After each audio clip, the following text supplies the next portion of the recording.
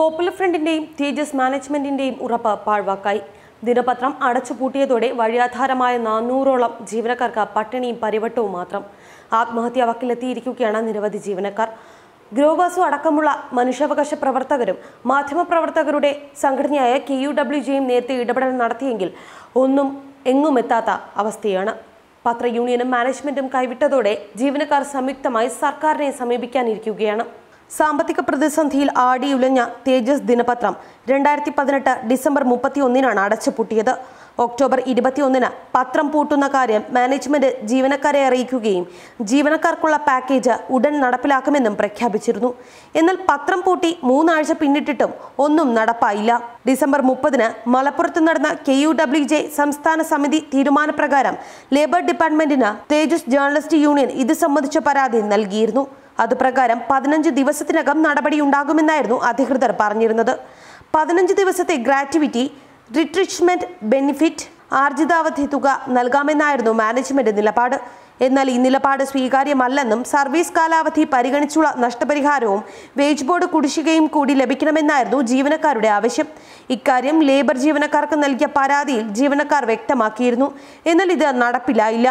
മാനേജ്മെന്റിന്റെ ഡിമാൻഡ് അനുസരിച്ച് നേരത്തെ നൽകാമെന്ന് പറഞ്ഞ തുക മാത്രമേ നൽകൂ എന്ന് പറഞ്ഞ് മാനേജ്മെന്റ് ഇപ്പോൾ ജീവനക്കാർക്ക് കത്തയച്ചിരിക്കുകയാണ്. ഈ മാസം 21 ജീവനക്കാർക്ക് കത്ത് ലഭിച്ചത്.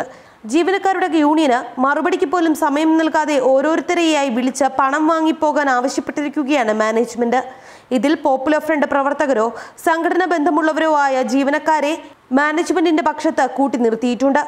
നോൺ ജേർണലിസ്റ്റുകളാണ് സംഘടനയുമായി അടുപ്പമുള്ളവരിൽ അധികവും. എന്നാൽ ഭൂരിപക്ഷം ജീവനക്കാരും മാനേജ്മെന്റിന്റെ ഡിമാൻഡ് അംഗീകരിക്കില്ലെന്ന നിലപാടിലാണ്. പല ജീവനക്കാരെ ഭീഷണിപ്പെടുത്തിയും മാനേജ്മെന്റിന് വഴങ്ങാൻ നിർദ്ദേശിച്ചതായി പരാതിയുണ്ട്. ഈ സാഹചര്യത്തിൽ KUWJയും വിഷയത്തിൽ ഇടപെടുന്നില്ല. KUWJ ഭാരവാഹികളുടെ മേലും ശക്തമായ സമ്മർദ്ദം പോപ്പുലർ ഫ്രണ്ട് ചെലുത്തുന്നുണ്ട്. പത്ര യൂണിയൻ വിഷയത്തിൽ ഇടപെടാത്തതിൽ മാധ്യമപ്രവർത്തകർക്കുള്ളിൽ ശക്തമായ അമർഷവുമുണ്ട്. നേരത്തെ തേജസിന് പരസ്യം നിഷേധിച്ചപ്പോൾ ജനറൽ സെക്രട്ടറിയുടെ പിണറായി ഭക്തി കാരണമാണ് സർക്കാരിനെതിരെ സമരമുണ്ടാകാത്തതെന്നും ആക്ഷേപമുയർന്നിരുന്നു. 400ഓളം ജീവനക്കാരുള്ള തേജസ് ദിനപത്രം അടച്ചുപൂട്ടിയ ശേഷം 20ഓളം പേർക്ക് ഓൺലൈനിലും വാരികയിലും ജോലി നൽകി. മാനേജ്മെന്റുമായി കൂറുള്ളവരെയും സംഘടനക്കാരെയുമായിരുന്നു ഇതിലേക്ക് പരിഗണിച്ചത്. ഏറ്റവും കൂടുതൽ പെൺകുട്ടികൾ ജോലി ചെയ്യുന്ന മാധ്യമ സ്ഥാപനം കൂടിയായിരുന്നു തേജസ് ദിനപത്രം. എന്നാൽ ബാക്കിയുള്ള ജീവനക്കാരെല്ലാം ഇപ്പോൾ വഴിയാധാരമായ സ്ഥിതിയാണ്.